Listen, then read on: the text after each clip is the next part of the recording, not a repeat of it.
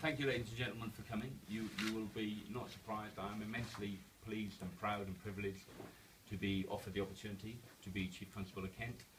As the Commissioner has said, I've been here for nearly 5 years now, and absolutely fundamentally believe this is the best police force in the land. That's why I wanted to say and why I wanted to be Chief Constable.